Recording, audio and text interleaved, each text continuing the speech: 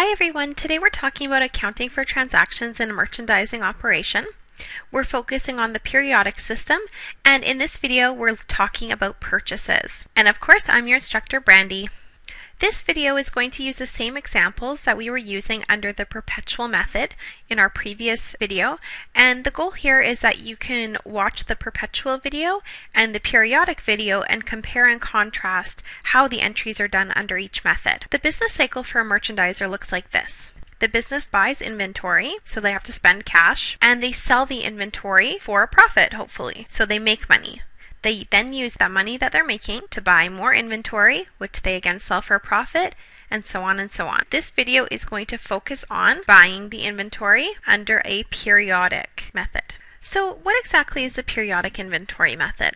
We do not keep a running total of the inventory account, and we perform an inventory count in our warehouse or our shop at least once a year to update our inventory records. So let's go through our examples. Our first example is that Parker's Shoe Store purchases $1,000 of shoes and pays cash on May 1st, 2016.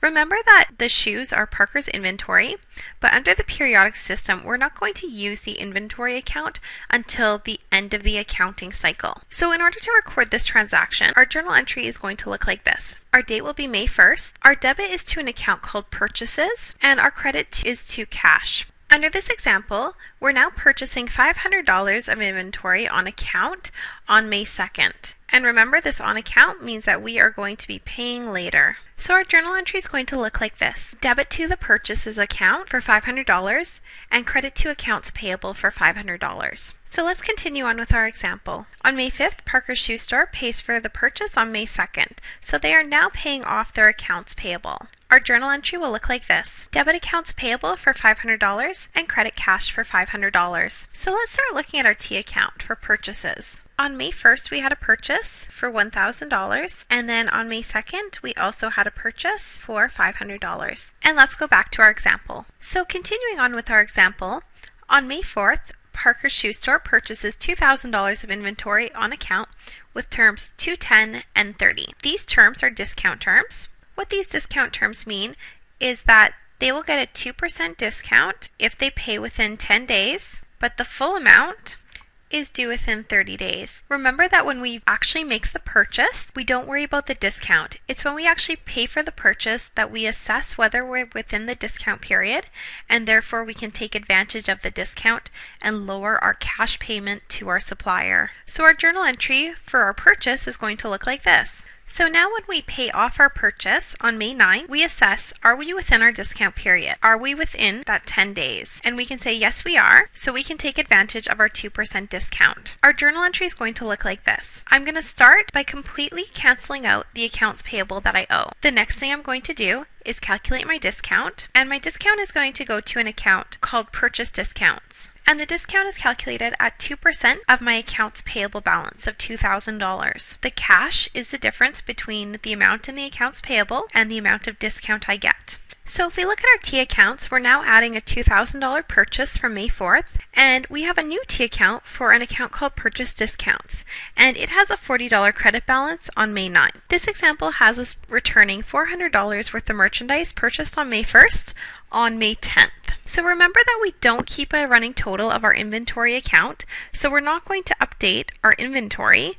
What we're going to do is we're going to use an account called Purchase Returns and Allowances. That will be our credit. Our debit will depend how we paid. If we've already paid for this purchase, then we're going to be expecting to get cash back from the supplier. So either we're going to set up an accounts receivable from them, or they're going to give us cash right away. That's going to be our debit. If we haven't paid them yet, we can just reduce the amount that we owe them by debiting our accounts payable account. In this case, we've already paid our supplier, so we'll set up an accounts receivable and be expecting them to send us a check for $400. And our credit is going to be that Purchase Returns and Allowances account. Let's move on to our allowance example. Remember that this word allowance means that we're not actually returning any inventory we're keeping the inventory, but our supplier has agreed to give us a discount in exchange for keeping the inventory that we're somewhat unhappy with. In this case, the allowance, we are going to use the exact same account as when we had the return. So our journal entry, other than the numbers, is going to look exactly the same as the journal entry above. Now let's take this to the T accounts. We're going to need a new T account for our purchase returns and allowance account. And we have two things happening in our purchase returns and allowance account. We have a credit for $400 from the return, and we have a $100 credit on the 11th from the allowance. Continuing on with our example to include freight costs, when we receive a freight bill, in this case for $50, and we're paying it right away, under the perpetual method, we would have debited our inventory account. Under a periodic method, we're going to use an account called freight in. So under the perpetual method, we just had our account called inventory. Under the periodic method, we have purchases, purchase discounts, purchase returns and allowances, and freight in. So now that you've watched this video, you should be able to account for purchase transactions under the periodic method. Thanks for watching, everyone.